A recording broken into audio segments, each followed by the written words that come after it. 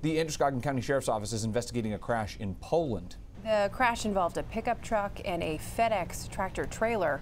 It happened this morning at the intersection of Route 26 and Springwater Road. Deputies say the pickup was stopped at a stop sign when a tractor trailer in front of the FedEx truck turned onto Springwater Road.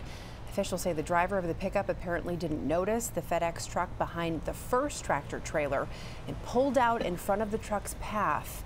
The FedEx truck rolled on top of the pickup. You can see right there in that photo. The driver of the pickup truck was conscious when emergency crews arrived and they were taken to Central Maine Medical Center.